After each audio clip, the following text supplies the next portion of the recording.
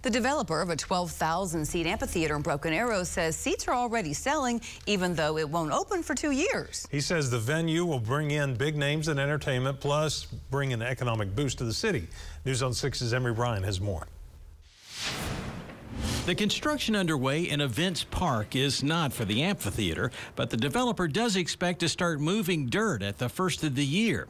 This is the plan to build an outdoor concert venue expected to host about 60 events each year.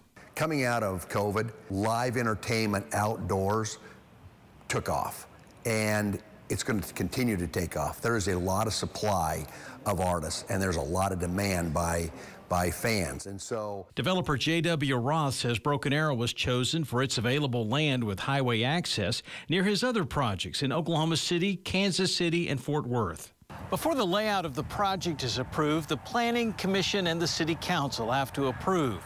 But the developer said generally the audience will overlook this lake and the sound will project out towards the turnpike. The city says before any final decisions are made, public input sessions will be held. Their private commitment for this project is somewhere between, $70 and $71 million. The city plans to spend about $20 million to buy more land and make improvements to the park. The suggested site for the amphitheater is just north of Events Park on private land the city plans to buy. there's not a more exciting project that we have than the one we're building in Broken Arrow.